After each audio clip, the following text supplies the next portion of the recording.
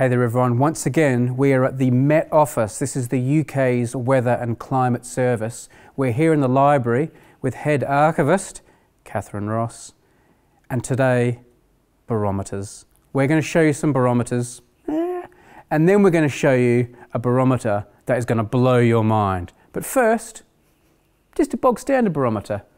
Pretty nice though. Tell us about it. So, a barometer uses mercury and it's intended to measure air pressure. So in a high pressure, nice weather, the mercury will rise, and in a low pressure, bad weather, the mercury will go down. Okay. And by reading where the mercury is, it helps us to know what the weather's doing and what the weather's going to do. And this is one of the key indicators for weather, isn't it? The atmospheric pressure. It's really kind of, 101, you start with the pressure, everything else is a nice addition, really useful addition, but you can tell an awful lot just from a barometer. Okay, and this one here, you were telling me it's on a kind of a gimbal here. You see it's moving around? Why is that? So these sort of designs of barometer were designed to be on ships, but you want your barometer to be able to stay upright while the ship is rolling. So by putting it on a gimbal, it can just always stay upright while the ship might be doing something, around 30 or 40 degree yawing.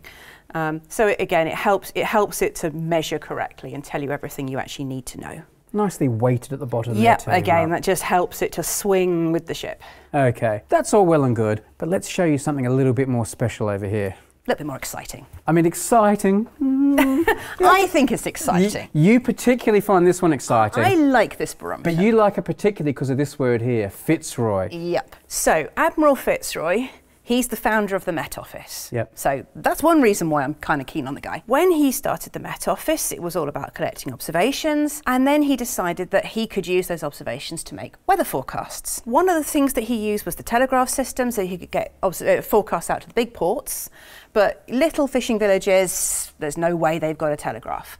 But he still wanted them to have some way of forecasting the weather, because at this time, the 1850s, a big storm could knock out 40% of the working population of a fishing village overnight. It had huge human consequences. This guy'd been at sea all his life. He actually cared about saving lives, whatever level of society you were at. And so he worked with Negretti and Zambra, who were a very well-known instrument maker, to kind of tweak a standard barometer and make it more user-friendly for the fishermen. They don't have meteorological training. They've not had a significant education. So basically he sort of took your standard barometer, but the critical thing he wrote was this little kind of nursery rhyme here, and it says, long foretold, long last, short notice, soon past. And then on the other side, first rise after low, foretells stronger blow. And believe it or not, that's all you need to know what the weather's going to do. Long last, short no. I think you'd be in big trouble if I was in the fishing village. Tell me what that means. The general idea is if the pressure is dropping really slowly, it's probably a big low pressure system coming in really slowly, and it's going to pivot really slowly, and it's going to move away really slowly. You're not going to be going to sea for days. Right. But if it suddenly drops really quickly, okay, it's probably going to be a really nasty storm, but it will probably be over quite quickly because that pressure's dropped really fast, so it's quite fast moving. Okay. So you've got a shot at getting back to sea in a couple of days' time, not a week's time, which is helpful if you're trying to feed a family. Yeah. And then on the other side, this essentially means that from kind of 2 or 3 observations, you know what's going on. These would have been put up in public places, so sometimes they were on the side of the lifeboat house, sometimes they were on the pub, sometimes they're on the harbour wall, somewhere anybody could see them. And they'd get off the boat and they'd have a look and, okay, read the mercury, or even just get an idea of where it was. Come down the following morning, mercury's dropped. Okay, that's not a good sign. Probably won't go out to sea. And then I'll come back and the mercury's risen. So we've had some bad weather, mercury's risen.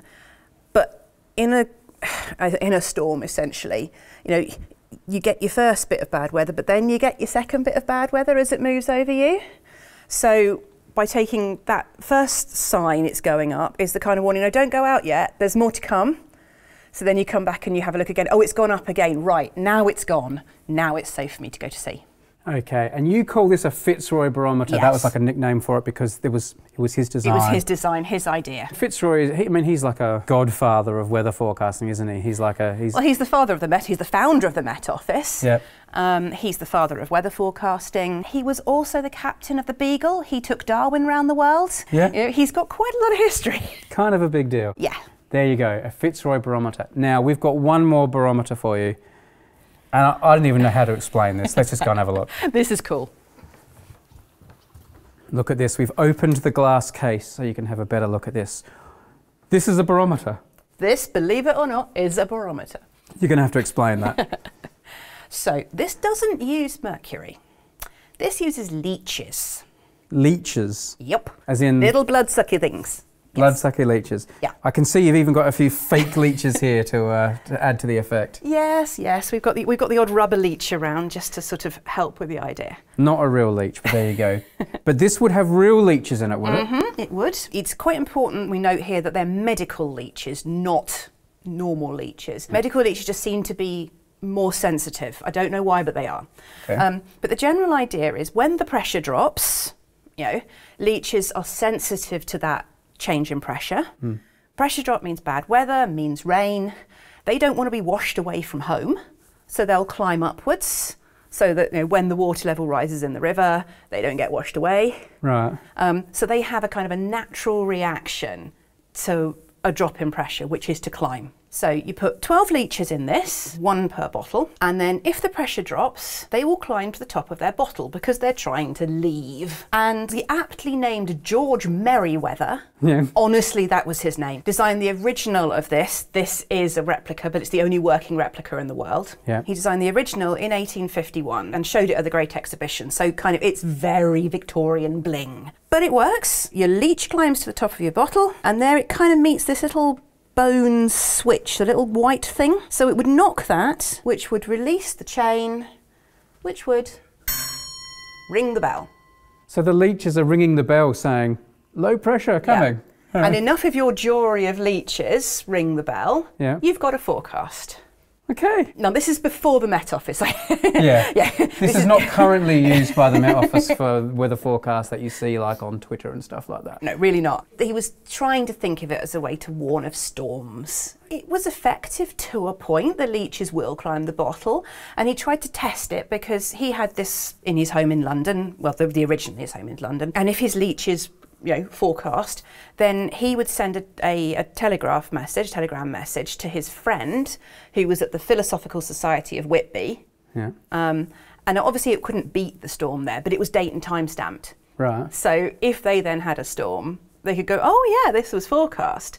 Now, of course, what he didn't really understand was that a storm taking place in London doesn't necessarily mean that the same storm's going to affect Whitby. It might do, it might not. Yeah. So, you know, it's not a given. The idea was there'd be little versions and there'd be big versions, but as I say, we believe only one was ever made. We don't think it really took off as an idea. But one thing that's interesting about this, if you like, is that, you know, 1851, we've got leeches and bottles. 1854, we found the Met Office. And by 1860, we've got real proper barometers in fishing villages actually giving a decent forecast.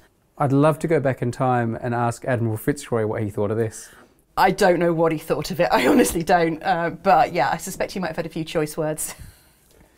Can I ring the bell? Yeah. Do I pull this? Yeah, just pull it down? Yeah.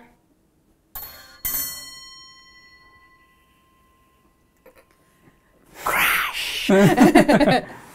Nice.